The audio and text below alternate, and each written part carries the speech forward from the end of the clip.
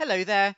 Many places will have a good deal of fine weather this coming weekend, but as we move into next week, it will turn colder and windier, and it will certainly feel more like autumn in most places. Looking at the bigger picture, and we have Tropical Storm Gaston close to the Azores, and ex-Hurricane Fiona leaving northeast Canada. To the west of the UK, a large area of high pressure this weekend, but this cold front will sink its way southwards through the course of Sunday night, and that will introduce much colder northerly winds for Monday and Tuesday, and it will certainly feel more like autumn with temperatures feeling like they're more like in single figures by the time we get to Tuesday. Back to Saturday afternoon though, and there's a good deal of fine weather out there for most of us. There's some areas of sunshine, but there are also some showers. These focused across northeast England, running down across East Anglia and southeast England, and also some across Wales and the west. Other than the odd one or two elsewhere, there's some sunshine for most, and I think Scotland and Northern Ireland will turn mostly dry through the second half of this afternoon.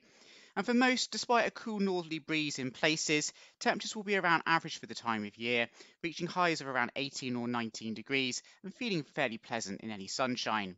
A few showers continue into this evening, but most will tend to die away and become confined to more coastal regions as we go through Saturday night, leaving much of the UK dry with lengthy clear periods. And underneath those clearing starry skies, we'll see temperatures dip quite low. So it will be a chilly night for most tonight. The odd shallow mist or fog patch perhaps in places, but temperatures certainly low enough to give a touch of grass frost, particularly further north.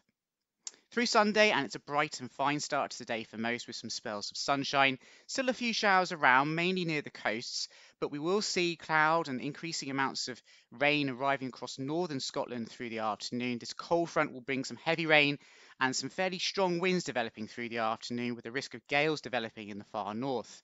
Again, temperatures around average for the time of year, but feeling relatively pleasant with light winds in southern parts of the UK. It turns windier and showery though by Monday. Not everyone will see the showers, but there will be some blustery winds and there'll be some sunshine mixed in there as well.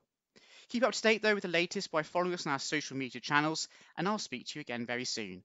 Have a lovely weekend.